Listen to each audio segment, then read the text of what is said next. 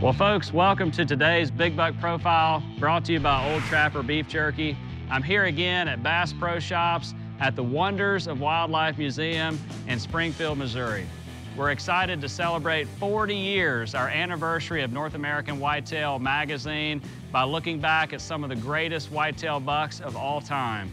And we would be remiss not to cover this great buck taken by Stephen Jansen in Beaver Dam Creek, Alberta, back in 1967.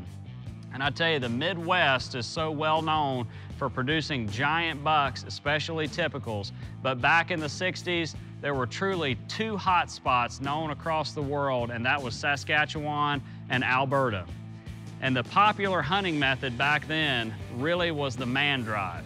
And on that day in 1967, that's exactly what Stephen had done with several of his buddies. They had gone out that morning trying to push the bush and find a buck to shoot, and they were unsuccessful. But later that day, when they returned to camp, Stephen actually spotted this buck with a doe, and he went after him with his .270 rifle, made a great shot and put the deer down, and the rest was history. The only thing is that Stephen did not believe the rack was symmetrical enough to score that high.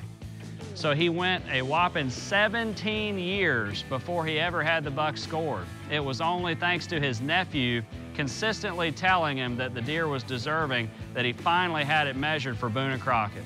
That's where they came up with the 204 and 2/8 net score.